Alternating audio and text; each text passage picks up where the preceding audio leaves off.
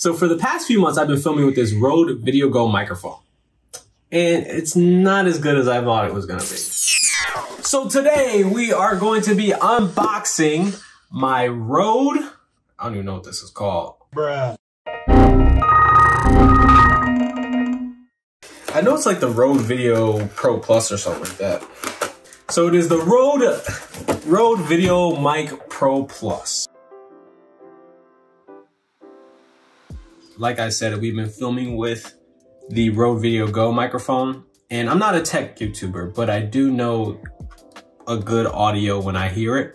And unfortunately, I felt like the Rode VideoGo mic sounded a lot like the built-in microphone I had on my camera, my Canon T8i. Hopefully this gives me a better audio. I spent a good amount of money on it, so I'm hoping it's still good in 2022. This came out a few years back, so hopefully it's still good. Right off the bat, I love that it's externally powered. A lot of times what I found with the Rode VideoGo mic was that I would have to deal with the audio gain being set automatically by the camera because I'm a vlogger. I don't have the luxury of being able to sit the camera down, setting the gain manually, and the whole, scene manually. So I have to leave the camera on auto.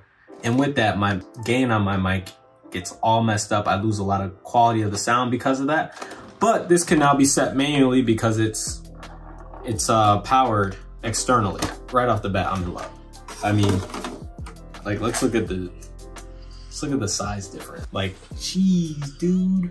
First, I'm gonna put batteries in it, then I'm gonna strap it up to the camera. And it's a rechargeable battery, which is sick, because who wants to buy batteries all the time? I have to do that enough with my Xbox. And apparently this battery lasts a long time. So they sent it to me dead. I'm gonna try and plug it up to my actual camera, so we'll find out if that'll charge it. From the reviews I saw online, I didn't see anyone say that it would charge it through the camera. But if it can, that will be the clutchest thing I've ever seen. Oh no, obviously it can't charge on the camera. So this is my first audio test with the new mic. I'm an idiot. I thought it was dead. Sorry, Rode, I didn't mean to disrespect you. I thought it was dead, but then I realized, oh, it has an auto shut off feature. My camera was off, so the microphone was off. But that was cool. I'm loving this new mic. I mean, it looks good. We'll see how it sounds on the computer, but there's a ton of different settings that I can put into effect. For real, I believe in putting my money where my mouth is. If I say I want to go hard and I want to grind, I'm gonna go hard and I'm gonna grind. So super excited about this mic, man. Let me give you a quick audio test with the Rode Go microphone so you can hear the difference. So this was the Rode VideoGo microphone. Obviously the quality is not as great, but it got the job done when I needed it to. But now here's how it sounds with the new microphone. Boom, crazy, right? I love it. So with that being said, I believe that audio is the most important part of videos, so that's why I invested in this microphone.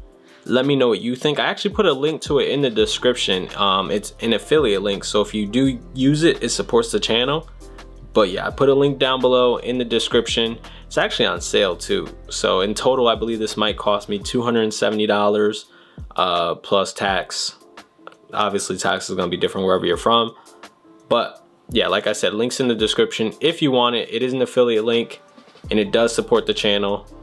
But yeah, I'm super excited about this mic, and we got a lot of big things coming this week, a lot of content to film, so I'm super excited for how dope this content is gonna come out. Let me know if you're excited for the new videos with the new sound, and if you're ready to see what we have in store for 2022, hit that like button, subscribe if you're new.